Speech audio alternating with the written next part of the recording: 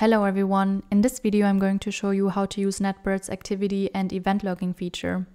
This is a tool that was designed to continuously track all the changes within your network.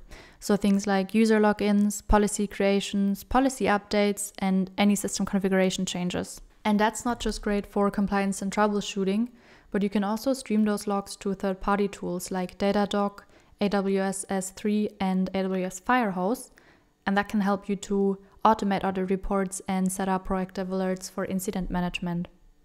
One of the best aspects of this feature is that it's built into the platform and enabled by default, and I will walk you through everything now step by step so you can make the most of this feature. To access your event logs, go to the NetBird dashboard and then click on the Activity tab. And here you have all the detailed logs of all the network activities. Now let's take a closer look at some of these logs to give you some context. For example, here's an event log entry that shows that a new peer was added in the geolocation Berlin. And then one of the following events shows that a group called Development was created by Andrew.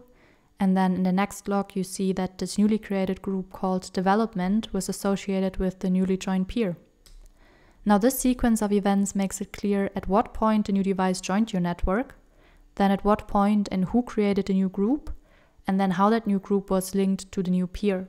And this is important because this kind of information helps you to monitor access to your critical resources, which is especially important if there are specific access rights granted to specific groups and therefore specific peers.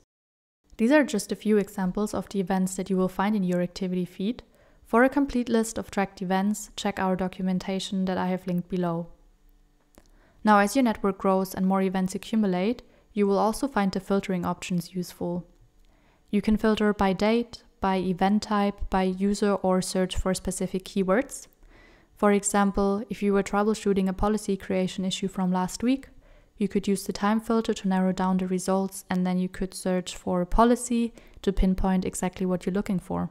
And I hope now you will start getting an idea of how this feature is useful for compliance and troubleshooting, because each event creates a detailed audit log, and that will help you to review what happened and also identify who is responsible. But it becomes even more valuable if you stream the events to third-party platforms. We currently support sending events to Datadog, to AWS S3, and to AWS Firehose, and I will focus on the Datadog integration for a moment. I'm in the Datadog Log Explorer right now, and this is what you will see once the integration with NetBird is set up. You will see a real-time stream of events from NetBird appearing chronologically from the moment the integration was activated. And this integration with Datadog can now further enhance the troubleshooting and compliance capabilities. For example, if you'd like to be notified when there's a new machine added to your network, you could enable a real-time alert, and you could also enable real-time alerts for any other significant network changes. That obviously depends on what's important to you.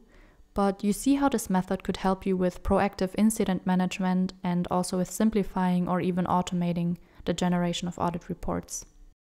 Each event in Datadog contains a generic description of what happened, and then if you click on the event, you will have more detailed meta information about who was involved and when it happened.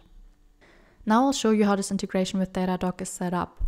So we do have a step-by-step guide on integrating with all the third-party platforms that we currently support, but in this video I will guide you through the process of integrating with Datadog.